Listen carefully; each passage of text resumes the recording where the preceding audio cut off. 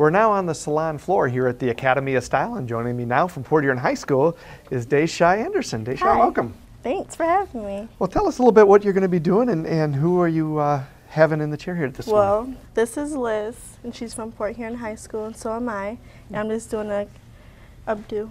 Okay. Explain a little bit what you mean by an updo and what are you going to be doing? A updo is something that you'll get for like homecoming or prom, something fancy. Okay, and basically is bringing the hair up to Yeah. the top. Okay. Just bobby pinning it in with a little curl. Okay, good. So how long would something like this normally take? For me, it won't take that long. It depends what the client wants. Oh, okay. And that so, and now all the curl, now is she naturally curly or do you create these No, I curls curl it for with her? the curling iron. Okay. Is there a specific type of curling iron you need to use, or Nope. pretty much just a general? Anything that will curl the hair. Okay, that's good. Just wind it up and let it go. There you go, great. Now what about hairspray? Do you have to use different kinds of hairspray, or for this particular one, you're going to just use all bobby Well, pins? Or? usually when you do an updo, you'll do it on dirty hair, so it'll stay better. Oh, And okay. then the hairspray is to hold like the curl for if you need it. And then really you can use any type of hairspray that will hold your hair. Oh, It okay. depends on the type of hair you have. Okay, so are there different types of hairspray then? Yeah, it depends what type of volume your hair is. Okay, so hairspray just isn't hairspray. I mean, it's Right. something really special, right? Yeah, Okay. Now, when you said you have dirty hair, so this is not one of those where you have to wash the hair ahead of time and then do all that kind of prep work, right? nope. Just start curling and put it up. Okay. Now, what I noticed you were doing something with the comb. What were you Yeah. doing with that? Just teasing it a little bit to give it a little volume. Ah, okay. That's good. Yeah, Now, is there moisture in the curling iron, or is that Nope. moisture coming out of her hair? out of her hair. Okay. Wow, I never knew that.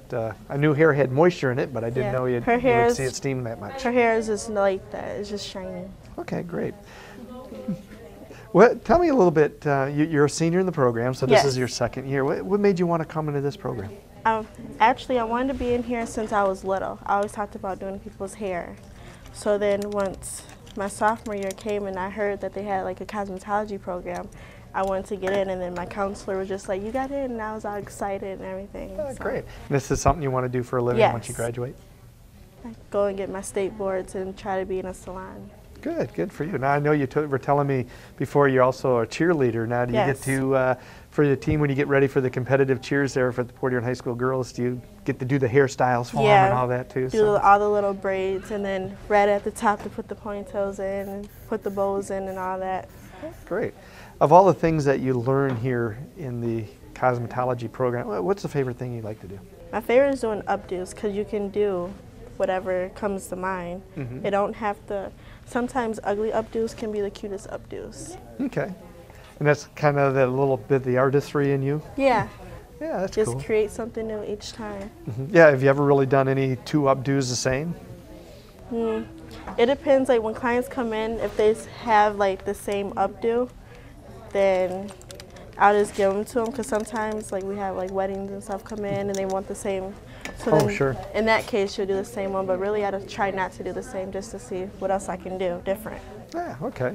All right. Now on this one, everything's gonna be curled, right? Yeah. By the time we're all done. Yes. Ah, okay. Very good. Now, tell me this. What was it like the first time? Because I know when we were talking to Mrs. Livesay, she talked about you have mannequins, and then of course you have clients Yeah. come in. What was it like the first time for you when you had to go work with a client? I was nervous I can only imagine. because you never know what the client's gonna expect from you. Mm-hmm. So you just have to like talk to them the whole time, and then by the time you get done with the client, you be like, oh, that was easy. Mm-hmm. But you just have to try your hardest and keep talking to the client as you're working. Okay. So then it won't be awkward. Is there anything specifically you talk about? I know like at the barber shops, we talk about politics, sports, and some of those kind of things. What about for the women? What do you guys talk about generally? Talk about the nails, different types of different color to get. Okay. Talk about the weather outside and stuff like that. So having good people skills is pretty important too, Yeah, isn't it? to be able to communicate. Mm-hmm. What about the biology and the chemistry and all of that Yeah, kind of you stuff? have to know everything. Do you? Yeah, especially for when you go to get your state boards, you got to know. Sure. And I can imagine that's going to be a little nerve-wracking for you when you get ready for Yes. that, right? How much preparation is it for you to get ready for those state boards? Well, we did mock boards here, so I passed that. So it's like the same thing. We're just having a trial base to go through it all. That's great. Well, this is, you're looking great. Liz, you're looking great. Thank you. Daisha, you're doing a great job, and really appreciate taking a few minutes just to show us some of the things that you do here at the Cosmetology College and in this Academy of Style here for St. Clair Tech. This is great.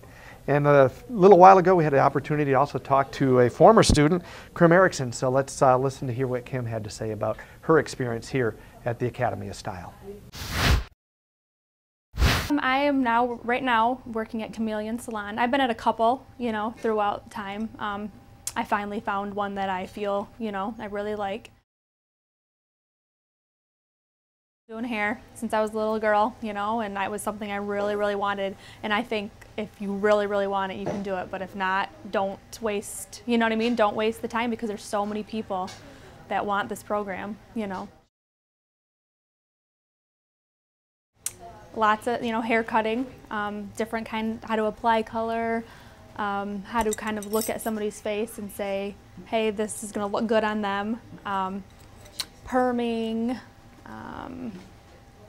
curling, all kinds of stuff, how to be a better person, really. I mean, you learn business ways, you learn all that kind of stuff, so. Yeah, I love doing hair. I mean, it was color and cutting. That was my big thing, I was always all about that. And like I said, I was a little girl. I was cutting off my Barbie doll's hair. I was getting in trouble, So, yeah, it's just been something I've always wanted to do.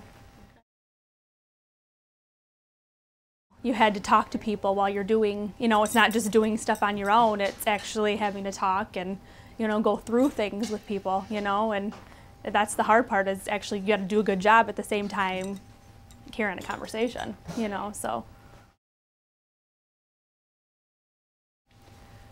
I tell them it was a fabulous program. Make sure that's what you want, because I know even the cosmetology program is just one of the programs at Tech, you know what I mean? So you need to make sure hey, I want to do this because it brightens, your whole future, you know what I mean? It really does.